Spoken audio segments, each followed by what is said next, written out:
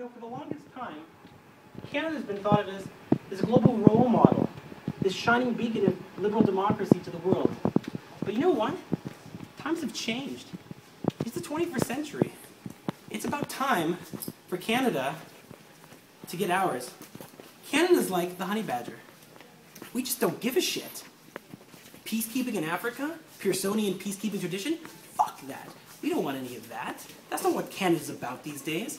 And aid to Africa, forget about that. Check out these Elizabeth's babies. We're going to take these beauties and throw them into Latin America. Why? Because Latin America is rich in natural resources. Natural resources? What about natural resources? Oh my god, natural resources.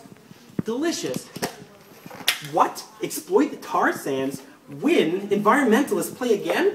Yeah, we're going to pump those tar sands and we're going to emit as much CO2 as we want. Why? Because we're Canada and we don't give a shit. And you know what? We're going to sign Kyoto, we're going to ratify Kyoto, but we have no intentions of actually keeping with Kyoto. We're going to go to South Africa, we're going to go to Durban, COP17, we're going to shit on the rug and give everyone the finger and leave. Why? Because that's how Canada rolls.